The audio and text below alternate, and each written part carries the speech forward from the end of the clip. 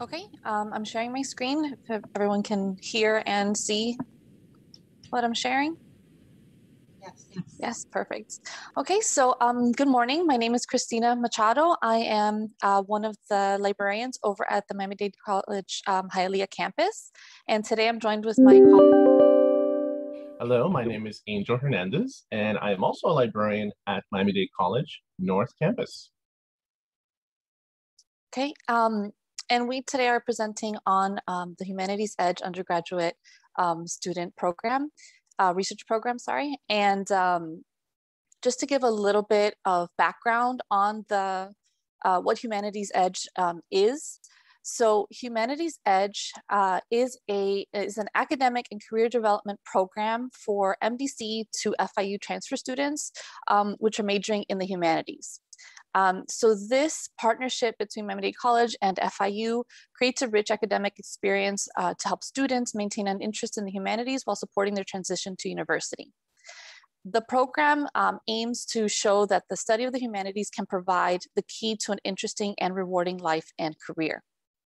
Now, the Humanities Edge undergraduate research program specifically at Miami Dade College provides our undergraduate students the opportunity to complete independent student-led research under the guidance of a faculty mentor. It's a pretty competitive program once they are selected for the program, the research teams, which are made up of one faculty member and one undergraduate student, embarks on a 10-week research journey together. Now, in this, we began this program in the summer of 2020.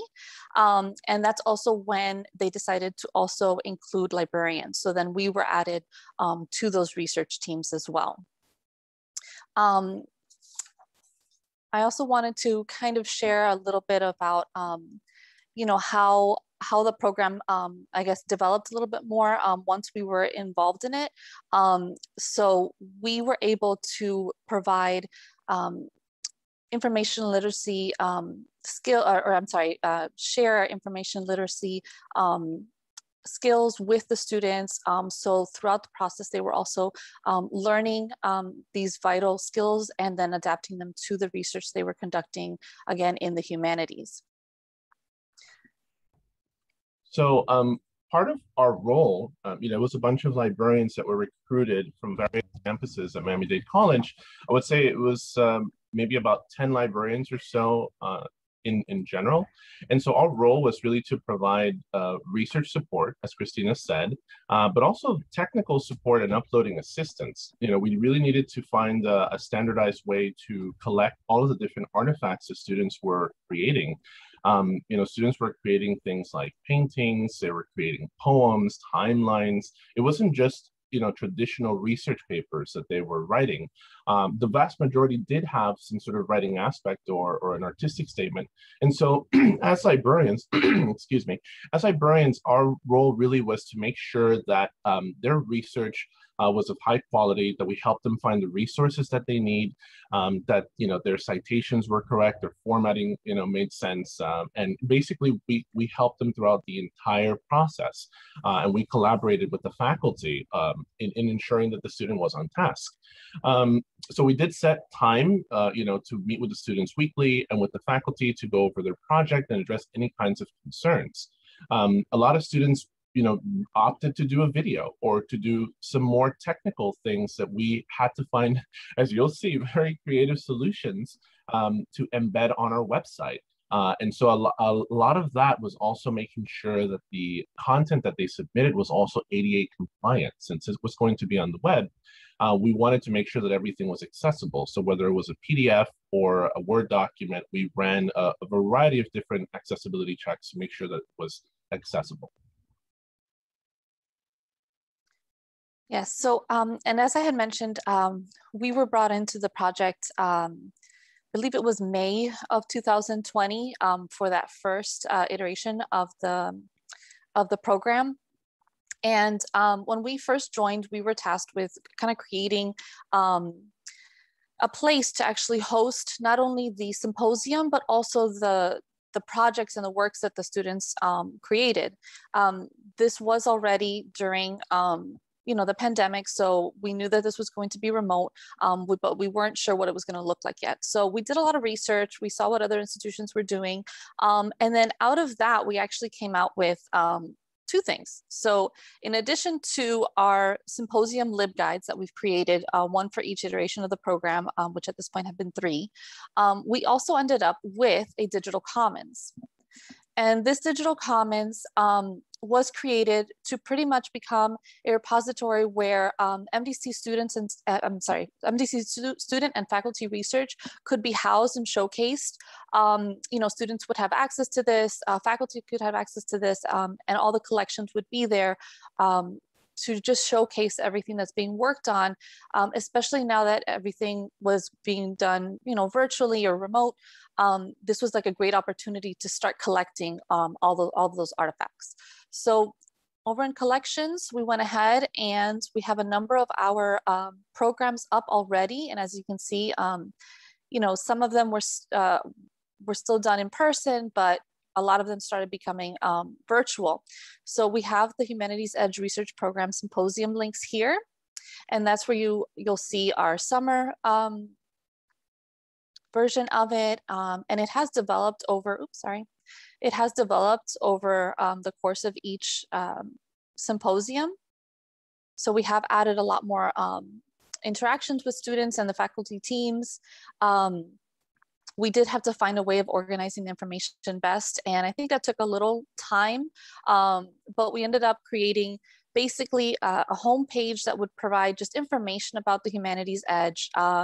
It would also then serve as kind of like the landing page for the day of the symposium where people could go ahead, or participants could go ahead and join. So for an example of that, you can look at our upcoming one here for spring. So you'll see we have a big icon here where participants can go ahead and join. The agenda is listed. We have everything here in the welcome. And then the projects are then housed next. And this gave us an opportunity to really highlight the students, give a little bit of information about them. And then each one was provided with their own page for their projects. And this part, as you can see, I wanted to show you the other ones for a minute. Here we go. So each student had a page. This was a little overwhelming just because of the sheer number of students, especially in this iteration, but it worked out really well. We were able to provide an abstract for the projects, or the students provided the abstract, and we were able to post it here. We then had any artifacts that they produced. So like Angel mentioned, some of them were videos, some of them were artworks, other ones were just presentations or research papers, but we were able to house all of it right here.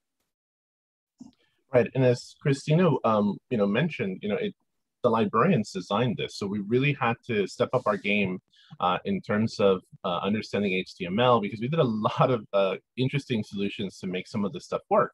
There were a lot of different challenges with the different types of artifacts that were sometimes submitted.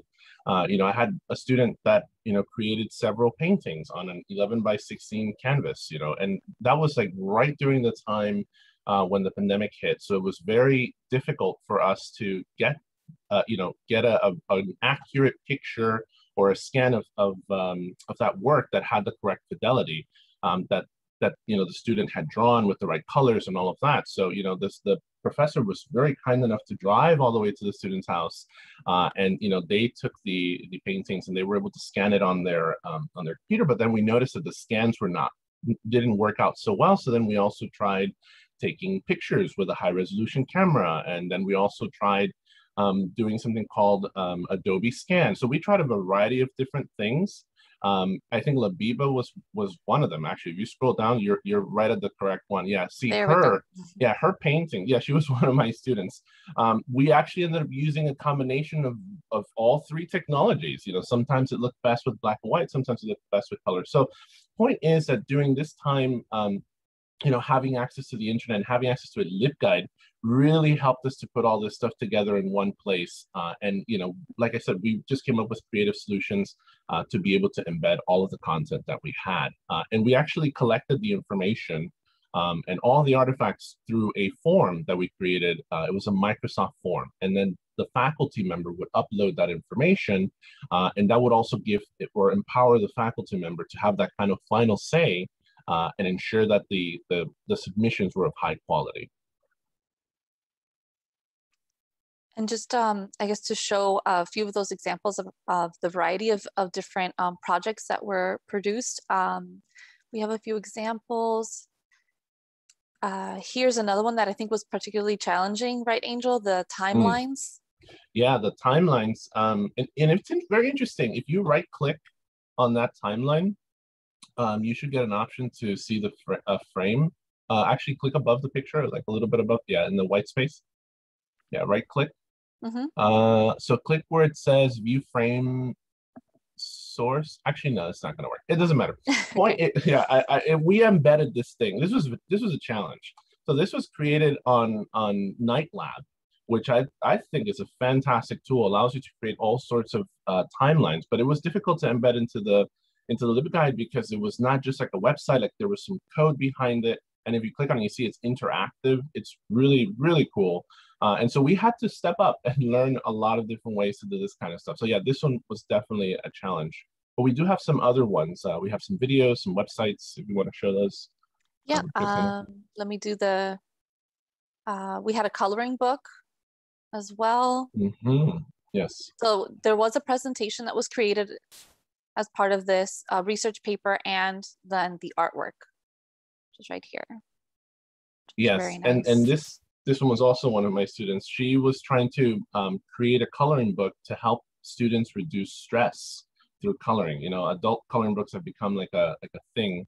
So I thought this one was really cool. But if you scroll up a little bit, I also wanted you guys to see the little widget that we created. If you click the blue, yeah, so you see that little embedded PDF thing that we made. That was also something that we just kind of coded in-house to display whatever it is that the student had submitted, whether it was a PDF or Word document or PowerPoint. That's how we were able to display it seamlessly inside of the LibGuides.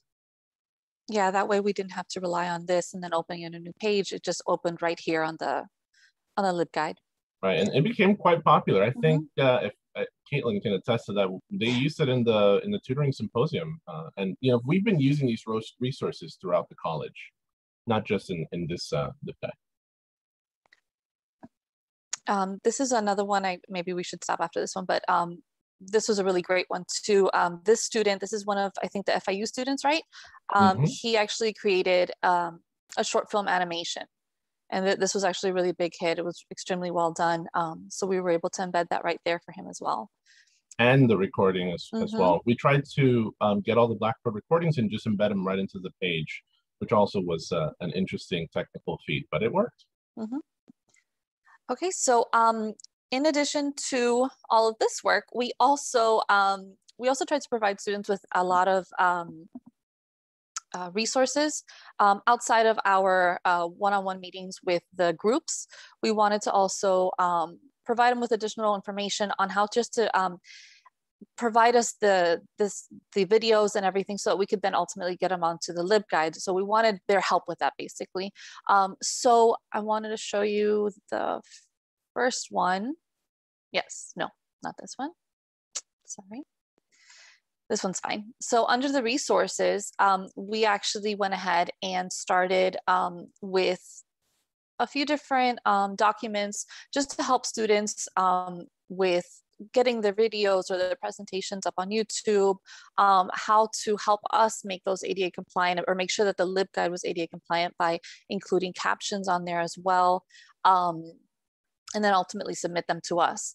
In addition to these resources that we gave them, we then also developed some workshops, I think during the second iteration of the program, and that was in the fall of 2020. So that was something we added on for the second time that we did this. So we developed some workshops to kind of guide students from the beginning of the 10 weeks through the completion of it. So we tried to have them kind of like scaffolds and develop their skills and help them through the course of developing their project and the research that they had to conduct. And we were able to also record a few of those and then also post them here for students that weren't able to attend at that time. And again, this is just in addition to what we were already providing and how we were already supporting our individual groups. And we would, of course, go over this again with them, or had already maybe gone over it, but we just wanted to add this level of support for maybe some students that their schedules were a little tighter, or maybe just weren't reaching out to us or responding to us when we reached out to them. So all of this stuff that you guys are seeing was all in preparation for a live symposium, that we had asynchronously. And the format of that symposium was, we usually had it like on a Saturday, and all the students would join via Blackboard. And so the librarians, we served as moderators to help, make sure that we address all the student questions. It was very interactive. We were also in charge of recording the sessions, as Christina mentioned, but also we really managed the commenting feature that we really marketed during the event. So students were also able to asynchronously interact with the student project. So, after a student ended their presentation, we would tell them, here is the link to their page, and then they would scroll all the way at the bottom, as Christina is doing, and then you would be able to see, their comments or their reactions. And so this is the HEURP system that Caitlin was talking about earlier. It was kind of difficult also to get this one to work, just because we needed a system that was able to protect our students' privacy, was ADA compliant, and was simple to use. And so through this method, we used some creative HTML magic, and we made it happen.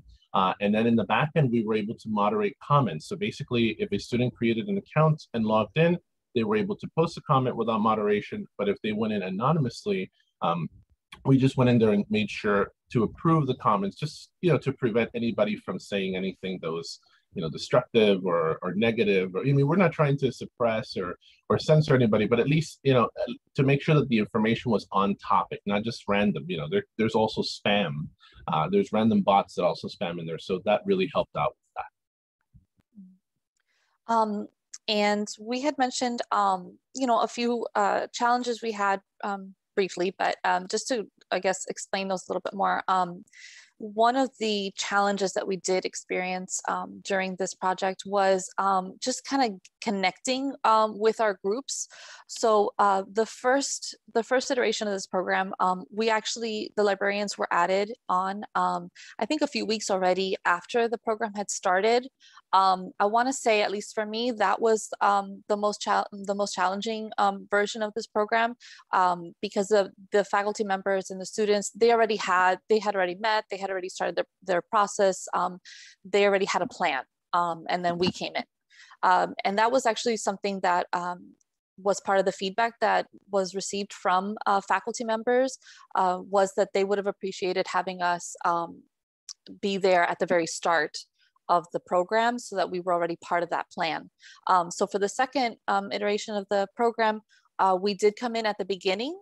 We were part of those teams at the start, so we each got assigned a certain number of teams, and I think that was appreciated. You could see that in the responses from the surveys that were given to the faculty and to the students. There was comments about how they appreciated having us there, how faculty members kind of saw the benefits of having a librarian there to assist with research, to share those research tips and just help students navigate all the resources as well.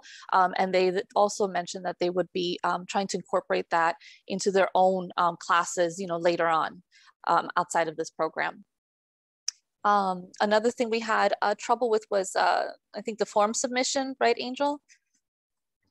Yeah, just getting faculty to respond and students to respond is always difficult. But we did what we could. We reached out to the faculty. The good thing is we had a coordinator for the whole program who helped us with pushing, the faculty and the students to submit and to respond. But overall, it worked out. And, from the feedback that we got, it was very positive. As Christina said, the majority of students said they benefited a lot from having a librarian, and faculty members really said that this kind of work was transformative. So, and I think we're just out of time, right? Yes. So if we have any questions, I guess we'll open it up to any questions.